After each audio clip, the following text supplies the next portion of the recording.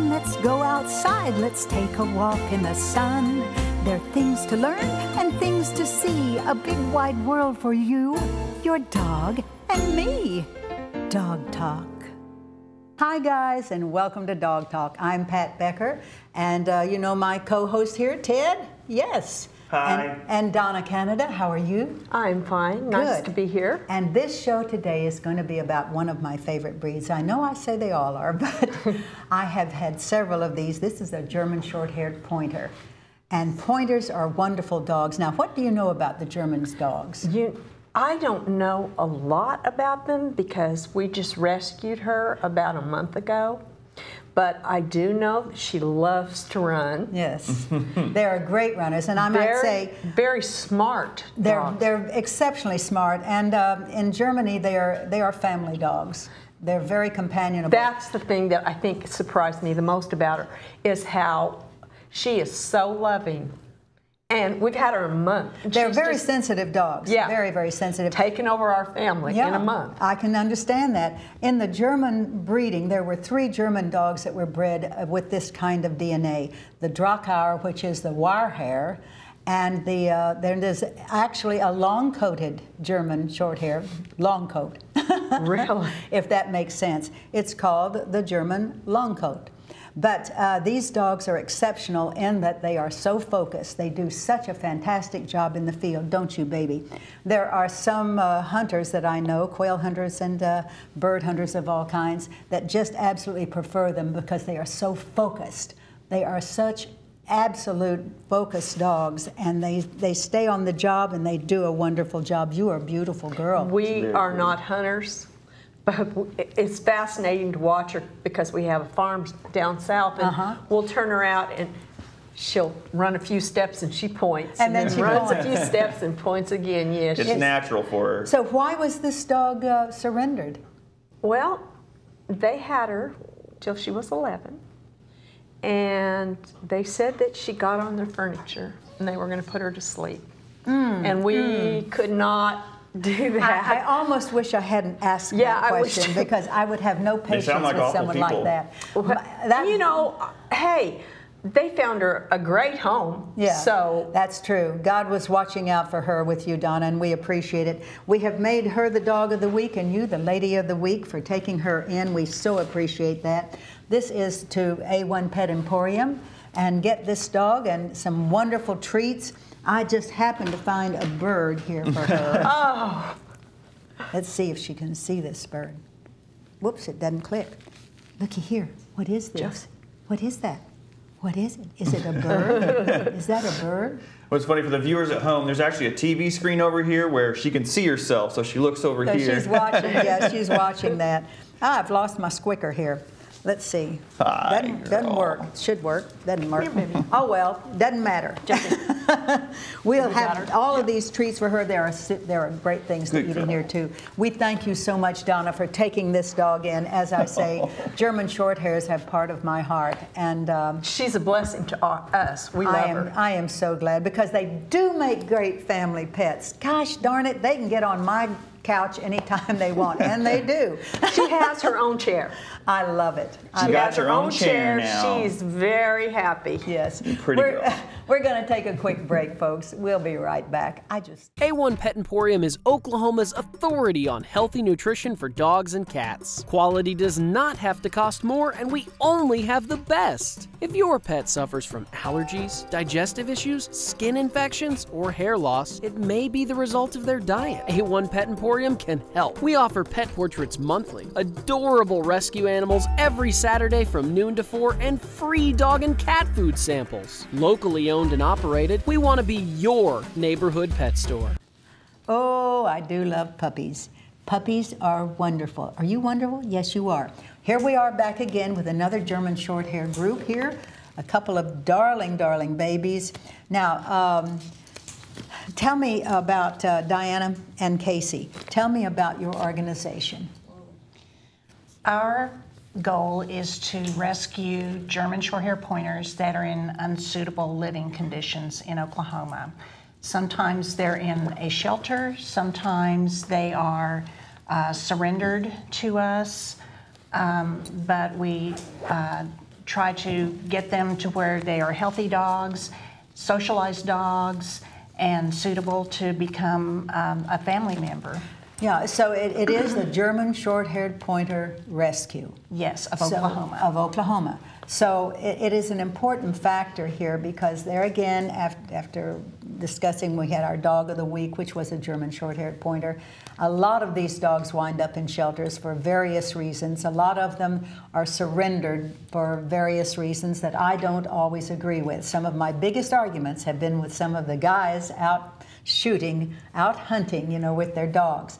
There's a lot, these dogs are very high energy most of the time. When they're out hunting, they are so focused. This is what makes them one of the premier dogs in Germany for hunting as a pointer. But they do, their diet has to be correct.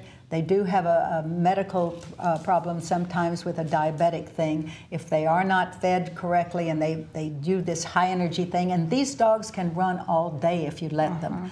This is the thing. But they do make great family pets, and we have to realize that. We have to convince people. Barbara Lewis, how are you? I'm just fine. And you've dealt with German Shorthaired Pointers before. I have my aunt, that was her breed, and she had several over the years, and the last couple that she had were also rescues. So Yeah, they're and great dogs. it's amazing to me there again. I have had 12, about 15 of these dogs during my lifetime, and I just can't get beyond the fact that they are so talented, they are so smart, they make good family dogs. What's not to like? So I can't figure it out. Tell me about this dog. This is Trixie. Trixie's 9 years old, and she was an owner surrendered to the rescue. Trixie is actually what we call an alum of the rescue, so Okay. she's been adopted. And she is a great dog. She's actually very mellow for a German Shorthaired Pointer. She's a huge lap dog, Yeah. as I'm sure you know. Do you know why, pardon me for interrupting, do you Sure. know why she was surrendered, did they say? She was adopted by an older couple, and the intention was for them to hunt with her. And it's my understanding that the gentleman had some medical problems. Ah, okay. And so, Well, thank goodness that they got in touch with you, with the Yes. rescue, rather than the shelter. It can be Yes. very traumatic. These dogs are very sensitive. So, you know, we really appreciate so much you bringing them in. And, I mean, there is so much to tell about these dogs, and this is a precious dog. She wants to be up in your lap all the time, and she is up for adoption, is she not? she is. This is Clara. Yeah. Clara is estimated to be about 2 years old. Uh-huh. She was rescued from a shelter. She's actually just getting better. As you mentioned, sometimes the conditions in the shelters are pretty bad. She had several different tick-borne illnesses that we're working to get her nice and healthy, Yeah. and she's available for adoption. Great, that's super. Well, we're going to take a quick break here, and when we come back, let's talk some more. Hey Dog Talk fans, make sure you join the conversation on social media. Just go to facebook.com/dogtalktv. We'd love to hear a story of your furry friend, so send us an email to pat@dogtalktv.com. You could be featured as our Dog of the Week. Now, enjoy the show. So one of the reasons that we called you and got in touch with you is that Ted had gone down and taken some video of a dog that was blind, a German Shorthaired Pointer who was blind. So obviously you had known this dog, right? Right. He was surrendered to the rescue by his owner, who is a hunter, and his name is Cody. Cody was going blind, and he was unable to hunt anymore. So Ted called and he said, "Can we do something?" I said, "Oh, absolutely." Yeah. So you went to the Yeah, video? you know, I often do appearances on Rise and Shine, and I just happened to contact your rescue, and I meant a dog that had a crazy story, and I wanted to share it with you all. Recently, I came across a wonderful 8-year-old dog named Cody, who's being fostered by the Oklahoma German Shorthaired Pointer Rescue. Cody is completely blind, but that's not a problem for him. The backyard especially, he's very aware of where the fences are, where the house is, and so he can take off running across the yard, and he doesn't usually have a problem out there. See, not an issue. And he gets along with other dogs as well. We have a dachshund, a chihuahua, and a large breed mutt. he plays a lot with the large breed. He can't really, he would hurt the smaller ones, and I think he knows that. But he gets along very well with all of them. Our dachshund likes to love all over him, give him kisses. And Cody is most certainly a former hunting dog. He can hear well enough to catch birds. He's caught birds in midair before, and then he likes to bury them. He gets along really well with all of our other dogs. He plays with our bigger dog. They wrestle around, they pull the rope toys and stuff like that. Yeah. He's a sweetheart. So why is this dog up for adoption? You know the reason. Cody's owner was a hunter, and Cody hunted with that person, and then Cody went blind and got kicked to the curb. It's heartbreaking. He's still a good dog regardless of his ability to hunt or not, and he still deserves to finish out his life with dignity in a good home. He spent all that time getting accustomed to that family, and they just got rid of him like they never actually cared about him. I'm offended on his behalf. He's a sweetheart, and I just think it's a terrible thing to do to a dog. Some people just see dogs as a tool, like for hunting. In this case, we see them as more family and instead of property. That's Cody's sad story, but maybe he has a silver lining. You can adopt Cody by going to okgsp.org. Well, how perfect is that, Ted? Thank you so much. And we hope Cody does get adopted because he'd make a really good companion. So. You know, it is kind of interesting because during the Pet Expo, we found a booth with a distributor of apparatuses for dogs that are going blind, and it's called Muffin's Halo, I think. And I think we have some of that coverage too. Let's watch that. We had to stop at this booth because we didn't know what was going on. Carol, what is this apparatus that this dog is wearing? Well, this is Muffin's Halo Guide for blind dogs and also for vision impaired dogs. It helps them navigate. It helps give them their confidence back. The little halo part here bumps into the wall before their face does. So it's a little barrier so that they don't, so that they can pretty well touch their way around. They do. They do it by, it's a tactile thing, I can see. When he bumps into something, he just makes a little adjustment and goes a different way. Right, exactly. It also helps protect them from face injuries, eye injuries, because they can't see branches. If they get an eye ulceration and the eye has to be removed, it's traumatic and expensive. Yes, of course, of course. And for older dogs or dogs that have an accident and have this happen to them? We have for even puppies that are born blind, born without one eye, all the way to senior dog. The design itself is wonderful. It's very user-friendly. It's very lightweight. I had seen some homemade devices that were really similar, but they looked cumbersome and uncomfortable.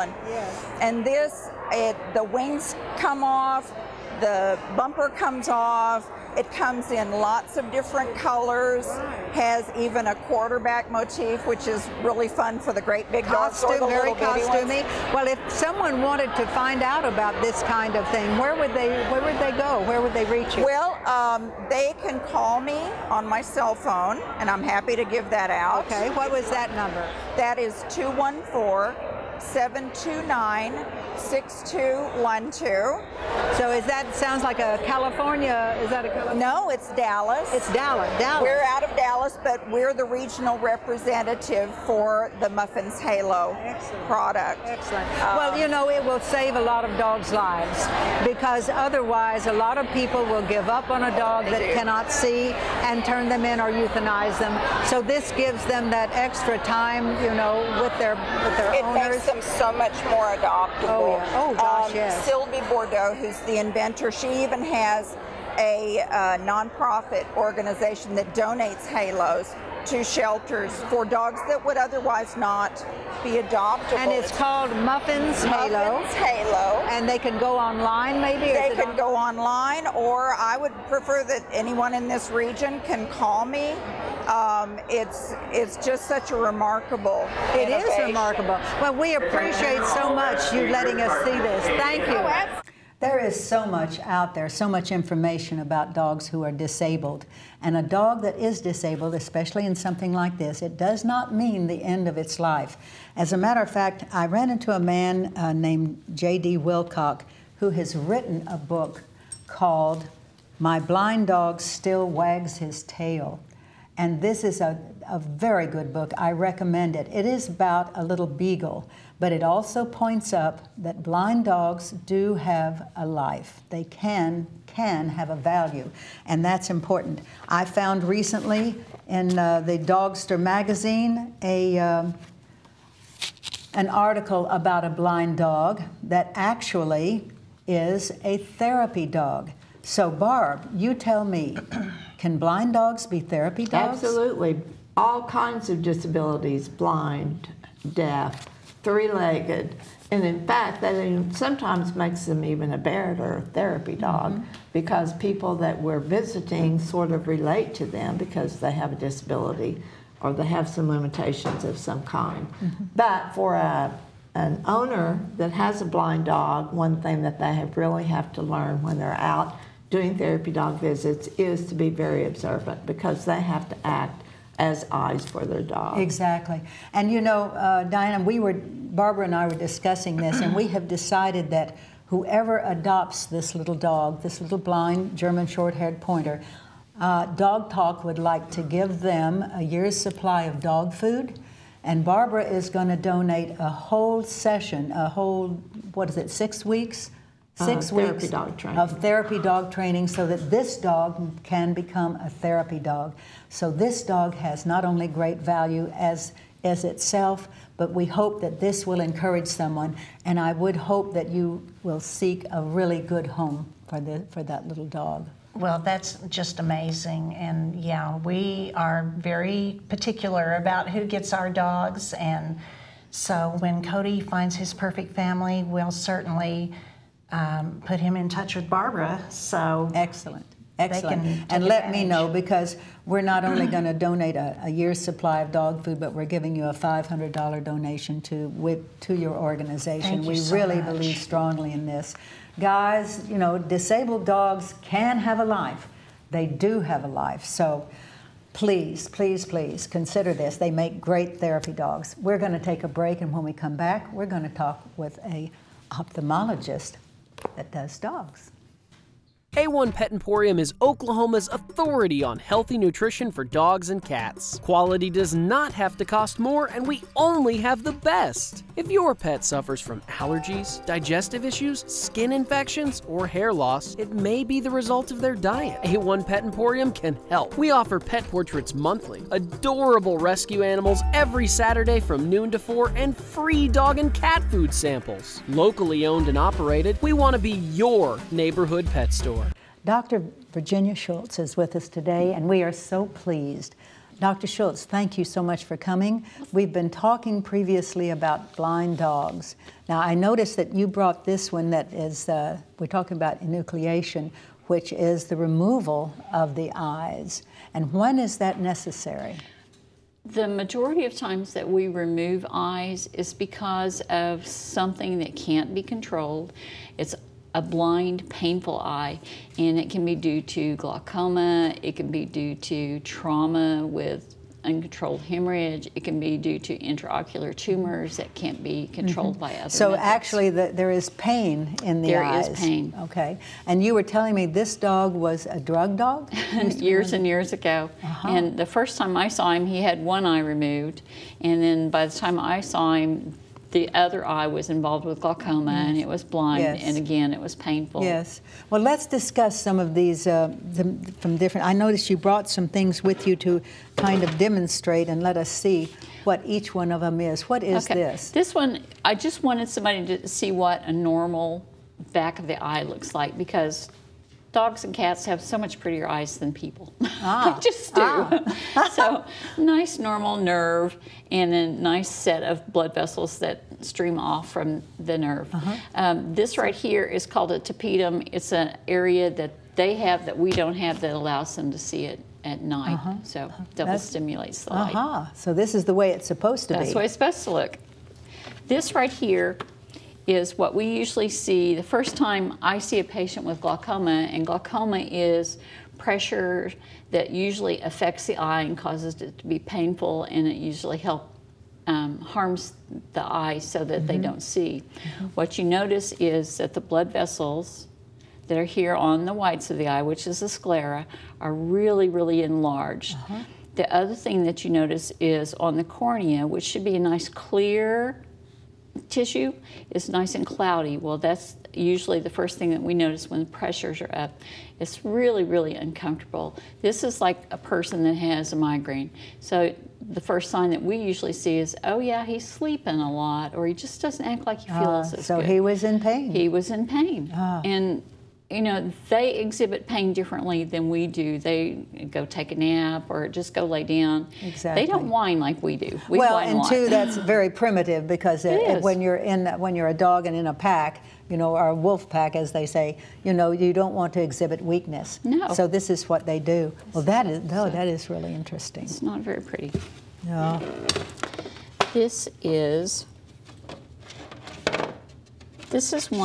This is a golden retriever, and I've got it upside down.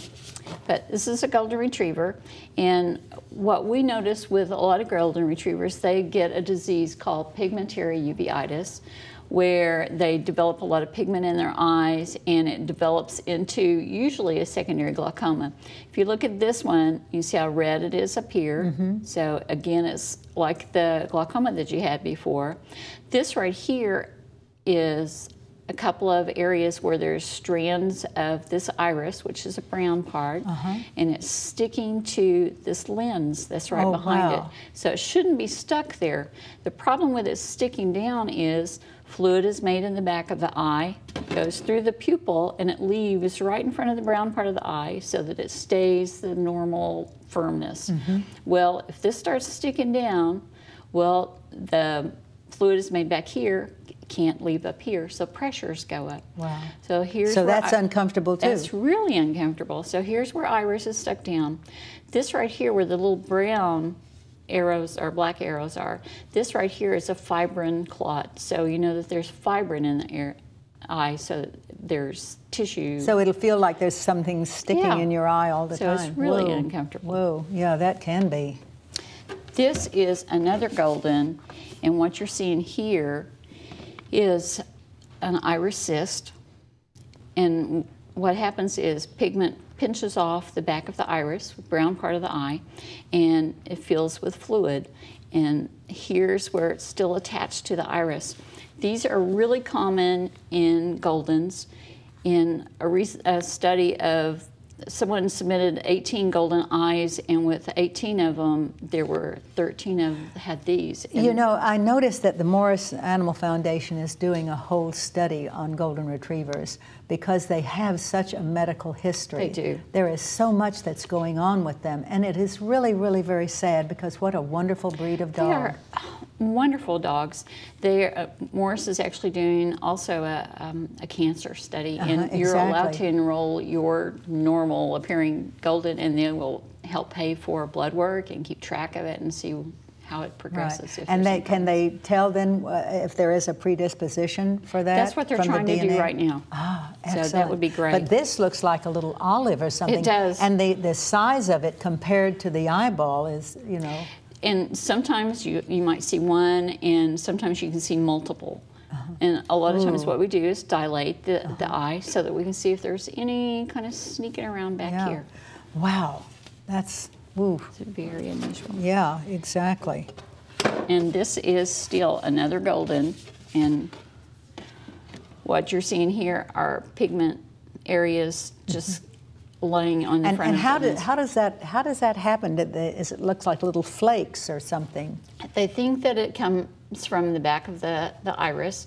Usually this iris, which is the brown part of the eye, becomes thickened and really dark. Most dogs' iris is not this dark. It looks muddy and really thick. There is not a primary disease that they know of that causes this. It just happens.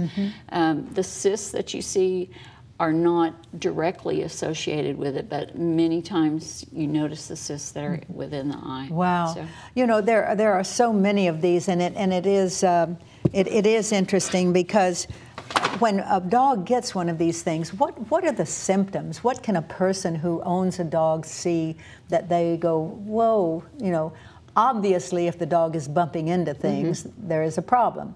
But a lot of dogs, you know, and I know with glaucoma and some of those, a graying of the eye does not necessarily mean there is something happening, but there are changes that are made. So how does a person recognize some of the symptoms?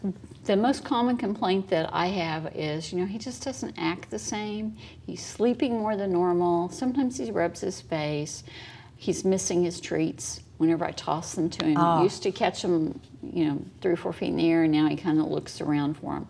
Or I turn off the lights and he can't find anything. Yeah. So immediately when you see something like that, you should call your vet. Now, do you call a primary? You're a referral vet? We are a referral vet. We see, and several veterinarians send their patients to us, and then a lot of times once they've been there, then they go, well, I'm just coming in anyway, because we've seen it. And that's a good thing, but okay. I wanted to really realize that, because a person should tell their general vet. They should, because and let them know. They're going to keep track of that little furry person the rest of their life, so they need to know whether, oh yeah, he's having trouble, he's eating more than normal or drinking more than normal, or he's just not acting right. Yes, just not right. So they go to your regular vet, and then they refer to you. Do. And you are a surgeon. And a lot of times I'll call them up and go, so have you ran blood work? I would like some blood work, or have you did this or this or there. It is so important, guys, because as a dog gets older, and generally those things happen at what age? I mean, the glaucoma can, I mean, any of these can happen at any age, but with a senior dog, you really want to watch Senior dogs, that. You would really like to have your veterinarian have a base level of, let's start out with maybe once a year do some blood work. Right. If anything looks unusual, let's go ahead and do I like maybe going in twice a year. I think twice a year would be ideal. Thank you so much, That's Dr. Schultz. Personal opinion. Well, I think your opinion is exactly right on. Okay. Thank you so much. These demonstrations, these cards are just wonderful for us, and we have appreciated it. It kind of lets everybody know. Guys, we've had a terrific show, and we hope that you have enjoyed it as much as we. Very informative, some very beautiful dogs, and disabled dogs sometimes make great therapy dogs. So keep that in mind, and we'll see you next week. Thank you.